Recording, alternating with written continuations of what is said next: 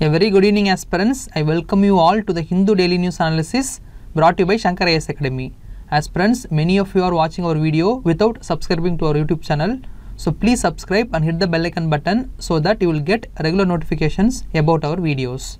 Now before getting into discussion, I have an important announcement to you. The announcement is regarding Prelims test series. The batch 2 of pre-storming is about to begin. The orientation for the first test will be conducted on 15th October 2023 and the first test will be conducted on 22nd October. A total of 48 tests including CSAT and mock tests are provided in the test series, and the test is conducted both in offline and online mode. Aspirants, this is a weekend batch, so kindly register to the test series immediately and boost your prelim score. Now with this happy announcement, let us get into the news analysis. Today I am going to cover important news articles from the Hindu newspaper dated 29th of September 2023. Displayed here is a list of news articles that we will be discussing today. At the end of the video, we will also have prelims practice question discussions. So try to watch the entire video. Now let us get into our first news article discussion. Look at this article. This article is taken from the text and context page. This article is speaking about the Five Eyes Intelligence Alliance. Now why is it in the news? Recently, the Canadian Prime Minister alleged that Indian agents were involved in the killing of Khalistani leader Hardeep Singh Nijjar on Canadian soil. It is believed that the Canadian Prime Minister made these allegations based on the intelligence received from the Five Eyes Alliance. This is why the Five Eyes Alliance made the news today. So in this discussion, we will see the important prelims related facts about Five Eyes Alliance. Now first, let us see the origin of Five Eyes Alliance. Post World War II, the United States and the United Kingdom decided to enter into an intelligence alliance agreement to combat the expanding influence of the Soviet Union. In 1946, this alliance was formalized through a treaty called the British-US Communication Intelligence Agreement, or BRUSA, which is now known as the UK-USA Agreement. Later, Canada joined the alliance in 1948, while Australia and New Zealand became part of the alliance in 1956. See, this treaty remained top secret for a very long period of time. It was only in 2010 that the text of the agreement was first officially released in public. So currently, the Five Eyes Alliance is a multilateral intelligence sharing network of 5 countries, namely the United States, United Kingdom, Canada, Australia and New Zealand. Okay. See, very recently, that is in 2016, the Five Eyes Intelligence Oversight and Review Council was established. This council shares best practices and it engages with non-Five Eyes countries. Okay. Here you may have a doubt. Why the name Five Eyes? See, the intelligence documents that are shared between the 5 members are classified and it is titled Secret AUS CAN NZ UK-US Eyes Only. Because of this title, the alliance is called the Five Eyes Intelligence Alliance. Okay. Now moving on to see about the objectives of Five Eyes Alliance. As I already mentioned, the Five Eyes Alliance was initially established to prevent the expanding influence of the Soviet Union. But post the collapse of the Soviet Union, the goals of Five Eyes Alliance shifted to combat terrorism and to restrict the growing influence of China. Okay. See, to achieve these objectives, the countries take up various surveillance activities. The activities include ocean and maritime surveillance, scientific and defense intelligence analysis, medical intelligence, geospatial intelligence, counterintelligence and the continuous sharing of intelligence products. See, the intelligence gathered through these surveillance activities are stored in a database called the Stone Ghost. Okay, this is all about the objectives and various surveillance activities carried out by the Five Eyes Alliance. Now finally, let us look at the concerns regarding Five Eyes Alliance. The first concern is the issue of privacy. Some members of the alliance have been accused of engaging in extensive surveillance activities both domestically and internationally. So this affects the privacy of the people. The second concern is lack of transparency. As we saw just now, the Five Eyes Alliance operates in secrecy and many of its activities are undisclosed. So this lack of transparency can lead to distrust between the nations. Then the next concern is regarding the lack of oversight mechanism. See, the Five Eyes Alliance operates without meaningful checks and balances. This might lead to potential abuses of power. And the last concern is regarding economic espionage. See, there have been some allegations that some members of the alliance had used the gathered intelligence for national security purposes to benefit their own economic interests. This is a major concern that can lead to an increase in distrust over the alliance. Okay, these are all some of the important concerns surrounding the Five Eyes alliance. And that's all regarding this discussion. In this discussion, we saw about the origin of Five Eyes alliance. Then we saw about the objectives and activities of Five Eyes alliance. And finally, we saw some concerns regarding Five Eyes alliance. See, this topic is very important for your prelims exam. So revise all the facts that we discussed. Now with these points in mind, let us move on to the next news article discussion. Look at this editorial article. This article highlights the major issue of India's organ shortage, especially in the transplantation of kidney. This article provides us some data about kidney transplantation. The data says that in 2022, over 2 lakh patients needed a kidney transplant. But there were only about 7,500 transplants happened in India. So only around 3.4% of transplant demand was met. The author here compares the data from United States and other developed countries. See, the US and other developed countries can able to perform 20% kidney transplants over a demand. But India can perform only 3.4% kidney transplants.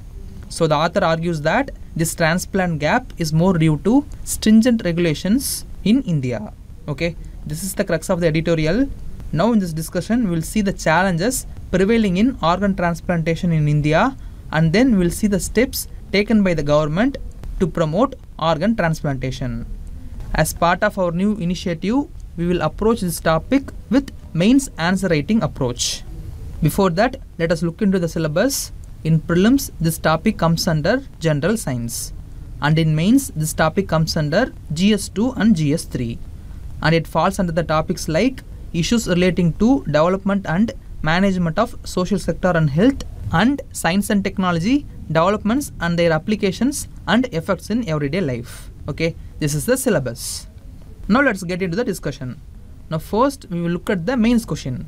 Here the question is, in 2022 over 2 lakh patients needed a kidney transplant in India, but there were only about 7,500 transplants happened in India.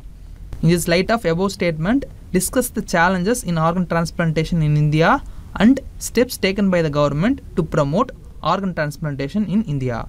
250 words, 15 marks. See, this is the question. This question contains 2 parts. First, we have to discuss the challenges in organ transplantation in India. Here the keyword is discuss. See, if the question contains the word discuss, we have to provide a written debate, that is, the arguments on the issue. And keep in mind, our arguments should be backed up with evidence. In simple terms, in these types of questions, we have to discuss various perspectives of the issue by presenting a logical argument. Okay, so for this question, first we have to provide some argument regarding the challenges in organ transplantation in India. Okay, here the second part of the question demands us to list out the steps taken by the government to promote and regulate organ donation in India. See, this is the direct demand. So it is enough for us to list out the steps. Okay, now having decoded the question, now let us begin to answer the question. Now what can be the introduction for the question? Here the question is about the organ transplantation. So we will start our answer with some basic facts about organ transplantation in India. Keep in mind, we should be very careful while writing the fact in introduction part. If you make mistake in introduction itself, it will create a bad opinion in the minds of evaluator. So be careful while writing facts. You can also begin the answer by writing the source of the data like according to WHO, according to UN, according to ICMR and so on. Okay. Now coming to intro for this mains question, we can write the intro like according to the National Organ and Tissue Transplantation Organization, that is the NATO, in India over 3 lakh patients are waiting to receive organ transplantation. The huge demand is because the supply of organs from the donors are not up to the line with increasing demand. The NATO also states that approximately 20 individuals die daily without awaiting organ transplants, and this is due to shortage of organs. As we are going to discuss the challenge in organ transplantation, this can be a better intro for this question. Okay. Now coming to the body part, here first we have to discuss the challenges prevailing in organ transplantation in India. As it is a discuss question, we shall give some examples to back our arguments. Now let us look at the challenges. The first challenge is there is a huge gap between the demand and supply of organs in India. The data shows that only around 10% of the patients who are in need getting the organs. If you put it in numbers, for the estimated 1.5 to 2 lakh persons who need a kidney transplant every year in India, only around 8,000 people get organs. And of the 10,000 people who need a heart transplant in India, only 200 get the heart. So there is a huge mismatch in supply and demand. This is the first challenge. Then the second important challenge is cultural factor over donating the organs of deceased persons. See, India conducts the third highest number of transplants in the world. The data shows that organ transplants in India have increased from 806 transplants in 2000 to over 15,000 transplants in 2022. But the problem here is that over 80% of the organs were received from living donor transplants. Therefore, only 20% of organs are coming from the deceased persons. This huge gap is due to stringent cultural aspects that various religions follow in India. Okay, this is the second challenge. Then the third important challenge is lack of awareness and superstition.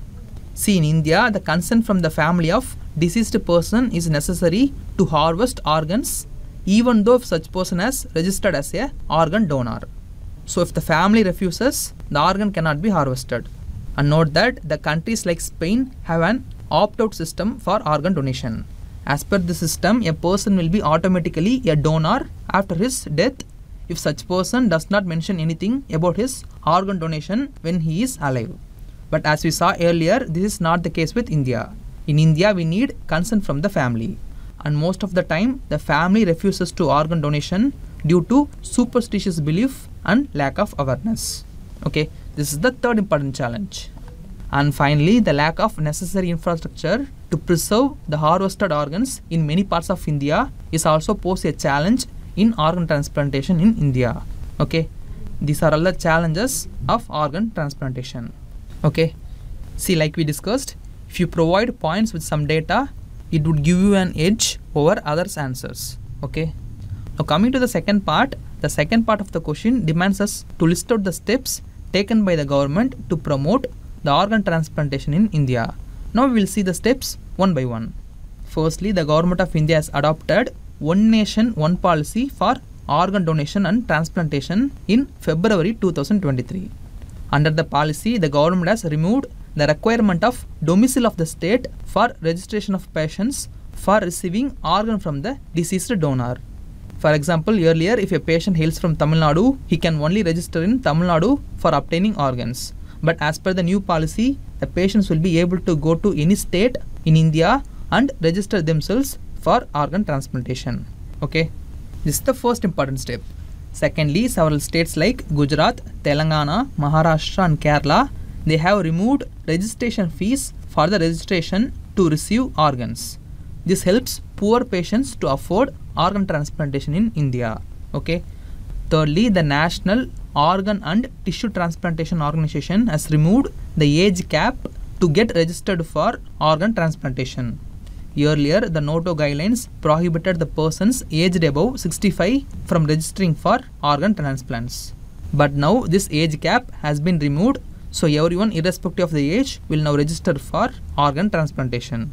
Okay. And finally, the government is taking more efforts to streamline organ transport processes through air, rail, metros and so on. For example, recently in May 2023, the government amended the metro rules to allow for organ transport through metro rails. Okay. These are some of the steps taken by the government to promote organ transplantation in India. So we have finished the body part.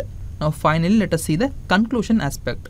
Since it is a discuss question, we can give a forward-looking conclusion. Here you can write a conclusion like, even though the good initiatives are taken by the government, the demand for organ transplantation is keep on increasing. So the government should bring in comprehensive reforms through suitable policies for the efficient management of organ donation and transplantation in India. In addition to this, the government can also collaborate with NGOs to spread awareness about the organ donation. Okay, this is a balanced conclusion for this question, and this is how you have to approach these types of questions. Okay, if you like this approach, do like and share your thoughts in the comment section. As friends, we are planning to follow this approach based on your feedback. So don't forget to comment your opinion in the comment section. Okay, and that's all regarding this discussion. Now let us move on to the next news article discussion.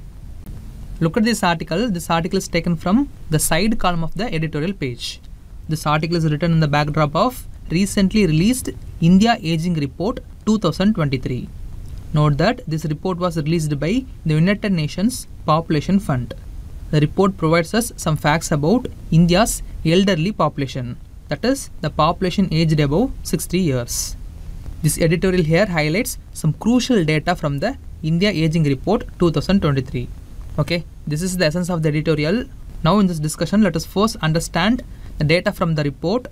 Then we will see the challenges faced by elderly population in India. And finally, let us see the steps taken by the government to assist elderly population. Okay, this is the plan. Now first, let us understand few facts from the India Aging Report 2023 as provided in the editorial article. Firstly, the report mentioned that the elderly population in India will increase from 10.5% in 2022 to 20.8% by 2050. This means that the elderly population will be doubled in the next 25 years. Secondly, the report observed that there were variations in elderly population within the states itself. As per the report, the southern states have a higher proportion of elderly residents compared to the national average. Meanwhile, states with higher fertility rates like Bihar and Uttar Pradesh also have an increase in the elderly population, but it is below the national average. Okay, this is the second finding. Thirdly, the report noted that women constitute a larger proportion of the elderly population in India. The report observed that most of the elderly women do not have economic and social security, so they will become more vulnerable in old age. And finally, the report says that more than 2/5 of the elderly population have poor wealth and they do not have any income. So these factors will create significant implications on health, economy and society in the long term. Okay, these are all the important findings of the report as mentioned in the news article. Now moving on to see about the challenges faced by the old age population in India. See, although aging is the natural stage of human life, it brings innumerable problems and challenges. The challenges generally vary from financial to psychological to social aspects. Now first let us take financial issues. See, the elderly population are generally not preferred for any jobs, so they are pushed out of the labor force. This leads to loss of employment and income. This in turn burden the elderly people financially. Okay, this is the first challenge. Secondly, the elderly people face psychological stress due to their deteriorating health. See, the elderly people are more vulnerable to cardiac diseases, eyesight and hearing problems. So they have to make periodic visits to the hospitals and they take lots of medicines. So this affects the elderly people mentally. Okay, this is the second challenge. Thirdly, the elderly population are more vulnerable to be the victim of crimes. The elderly people become soft targets for the criminal elements. For example, the aged persons are facing many problems such as murder, theft, cheating and bag snatching. Okay, this is the third problem. And finally, most of the elderly population lost social relevance with the increasing age. Here, losing social relevance means that the elderly people are seen as a liability by the younger generation. So this leads to widespread depression among the old age population. Okay, so these are the major challenges faced by the old age population in India. Now let us see some of the important initiatives taken by the government for the welfare of elderly community in India. See, the constitutional safeguards for elderly are included under Article 41 and Article 46 of DPSP. Here Article 41 mandates the state to provide public assistance to the old age population. Then Article 46 wants to remove social injustice and all forms of exploitation with respect to the weaker sections of the society.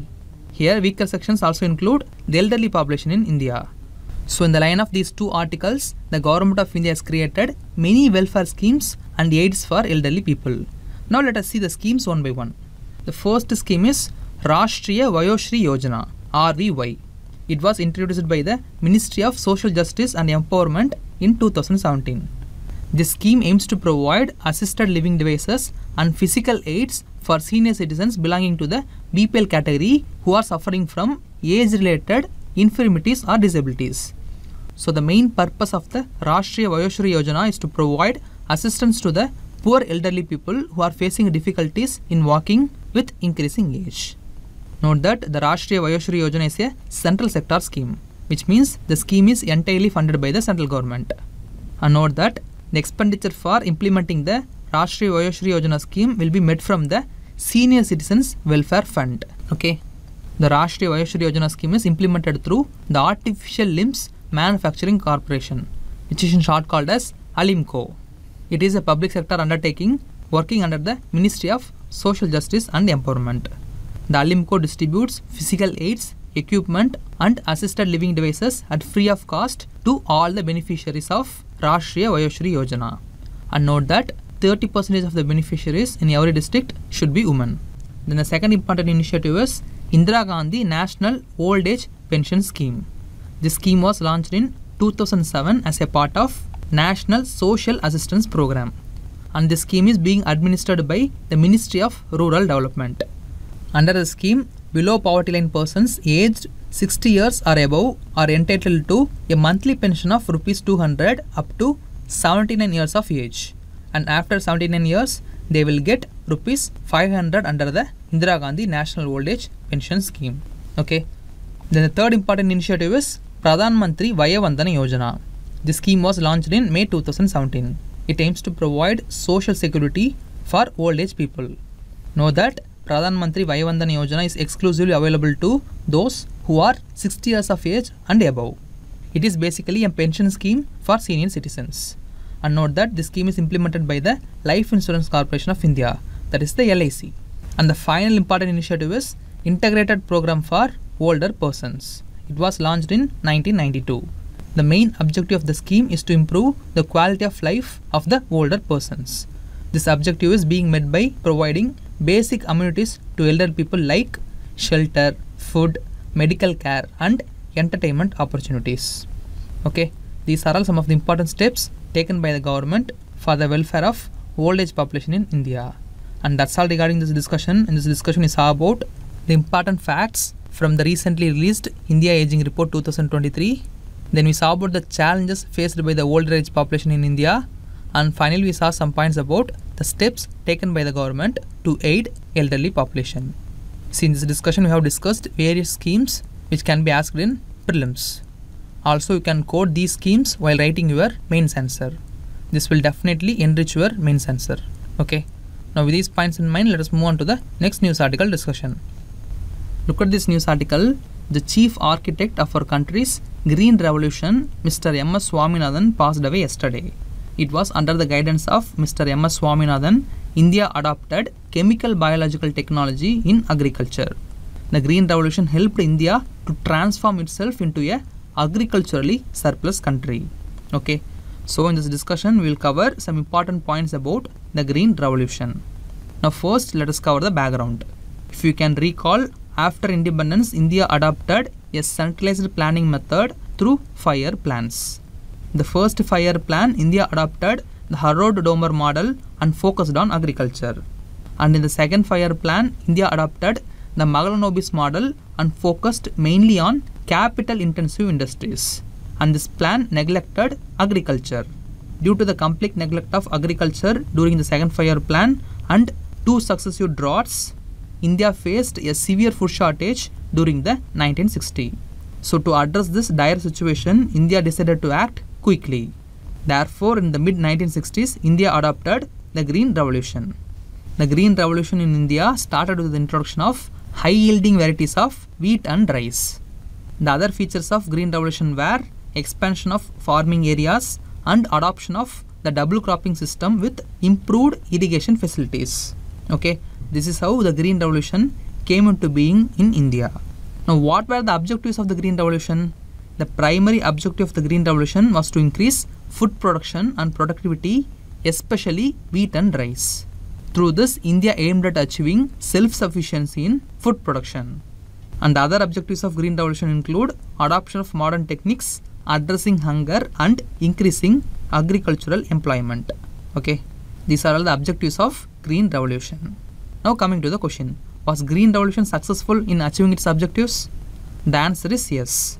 As you can see in the graph, India's food production increased tremendously due to introduction of Green Revolution. Due to increased food production, India became self-sufficient in food grain production. The increased productivity in turn helped the farmers economically. See, many big land owners, mainly in the Punjab-Haryana region, became extremely rich. Also, agriculture-allied sectors like fertilizer industry, tractor industry, pump industry also witnessed a growth. Okay, these are all some of the positive outcomes of the Green Revolution. The Green Revolution also had some unintended negative consequences as well. Now, what are those? Firstly, the Green Revolution widened the regional disparity in India. The Green Revolution was not evenly distributed across India. The states with good irrigation facilities like Punjab and Haryana benefited more than others. Secondly, the Green Revolution increased chemical fertilizer use, which negatively affected the environment. The excessive chemical fertilizers, which were washed away due to runoff, caused eutrophication in nearby water bodies, which compounded the problem.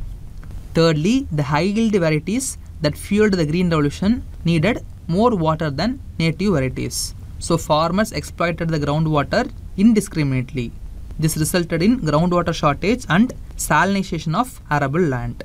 Fourthly, as the Green Revolution promoted the use of high-yielding varieties, the use of native crop varieties declined. This resulted in the reduction of genetic diversity. The reduced genetic diversity made the crops more susceptible to pest attack. Okay, and finally, as the Green Revolution focused only on food crops, mainly rice and wheat, farmers also preferred growing only rice and wheat.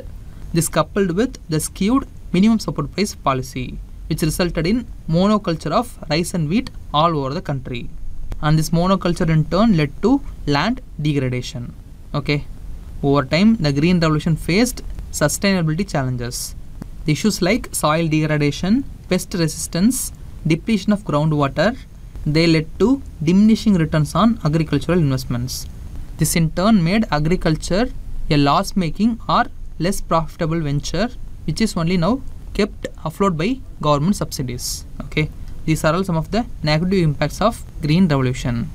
See, later the government has realized its mistakes and it is taking some corrective steps in recent times to address the negative impacts of Green Revolution. Okay, and that's all regarding this discussion. In this discussion, we saw about the background of Green Revolution, then we saw about the objectives of Green Revolution, then we saw about the benefits and consequences of Green Revolution.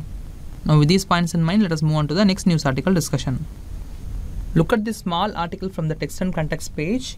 Recently, the Indian Bureau of Mines has released the index of mineral production of the mining and quarrying sector. According to the index, the mineral production in India was increased from previous year. In July 2023, the index of mineral production was stood at 111.9. This is a 10.7% increase when compared with July 2022 mineral production. This is all about the news. In this discussion, we will see important prelims related facts about the Indian Bureau of Mines. The Indian Bureau of Mines, which is in short known as IBM, is a central government agency functioning under the Ministry of Mines. It was established in 1948. Note that its headquarters is located in Nagpur, Maharashtra. The Indian Bureau of Mines is responsible for the regulation and development of mining sector in India. Initially, the Indian Bureau of Mines functioned purely as an advisory body. During its initial years, the Indian Bureau of Mines helped the central government in framing various legislations and rules regarding mining sector. Some of the legislations and rules framed with the guidance of IBM include Mines and Minerals Regulation and Development Act 1948, Mineral Concession Rules 1949 and Petroleum Concession Rules 1949. Okay. And later in 1950, the scope of the Indian Bureau of Mines was extended and it was given a set of functions to perform. And these functions kept on evolving over the years. Now let us see the various functions performed by the Indian Bureau of Mines. Firstly, the Indian Bureau of Mines publishes the National Mineral Information Repository. See, this repository is nothing but a database that contains all mines and mineral related information in India. Secondly, Indian Bureau of Mines functions as the national technical regulator in respect of mining sector. As a national technical regulator, the Indian Bureau of Mines lays down regulations and procedures to guide the state governments in mining activities. Thirdly, the Indian Bureau of Mines establishes an institutional mechanism to coordinate between the center, the states, mineral industry, research and academic institutions. This mechanism helps in addressing the demands of the mining industry. Fourthly, the IBM promotes research in the mining industry sector and it acts as a bridge between academia and industry. Fifthly, the Indian Bureau of Mines provides technical consultancy services to both the government and the private organizations. Finally, through international collaboration projects, the Indian Bureau of Mines brings useful inputs for the development of Indian mining industry. Okay, these are all some of the important functions performed by the Indian Bureau of Mines. And that's all regarding this discussion. In this discussion, we saw about the formation of Indian Bureau of Mines. Then we saw about the objective of Indian Bureau of Mines, and finally we saw some points about the functions and organizational structure of the Indian Bureau of Mines. See, this topic is very much important for prelims exam, and that's why we have chosen this topic for today's discussion. So revise all the facts that we discussed. Now with these points in mind, let us move on to the next part of the video, that is to discuss preliminary practice questions. As friends, today we are having 3 questions. I will solve 2 of them and 1 will be a quiz question for you. Look at the first question. This question is regarding Green Revolution. Here 4 aspects are given. We have to find how many of them most appropriately describes the nature of Green Revolution. First one, seed fertilizer water technology. Second one, high yielding variety. Third one, intensive cultivation of green vegetable. Fourth one, chemical biological technology in agriculture. Here the correct answer is option D, 1, 2 and 4 only. As we saw in the discussion, the Green Revolution focused on intense cultivation of food grains like wheat and rice. And it is not focused on cultivation of green vegetable. Here all other aspects are covered under Green Revolution. So the correct answer is option D, 1, 2 and 4. Moving on, let's take up the second question. This is a previous year question which was asked in 2022 UPSC Prelims. This question is regarding Coal Controllers Organization. Here 4 statements are given. We have to find which of these statements are correct. Look at the first statement. CCO is the major source of coal statistics in Government of India. See, this statement is correct.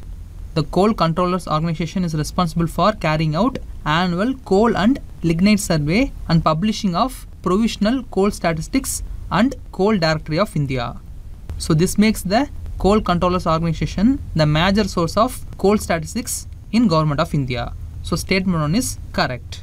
Now coming to the second statement, it monitors progress of development of captive coal or lignite blocks. See, this statement is also correct. The Coal Controllers Organization is tasked with monitoring captive mines. It also gives permission for opening and reopening of coal mines. So second statement is correct. Now coming to the third statement, it hears any objection to the government's notification relating to acquisition of coal bearing areas. See, this statement is correct. Under Coal Bearing Area Acquisition and Development Act 1957, the Coal Controllers Organization hears objection to the central government's notification relating to acquisition of coal bearing areas. So third statement is also correct. Now coming to the fourth statement, it ensures that coal mining companies deliver the coal to end users in the prescribed time. See, this statement is incorrect because it is not a function of Coal Controllers Organization. Here only first, second and third statements are correct. So the correct answer for the question is option A, 1, 2 and 3 only. This is a quiz question for you today. I will post this quiz question in a community section. Try to answer it. And displayed here is a mains question for your practice. Go through the question, write your answer and post it in the comment section. With this, we have come to the end of the video. If you found our video to be useful, do like, comment and share it with your friends. And don't forget to subscribe Shankar IAS Academy YouTube channel. Thank you for listening.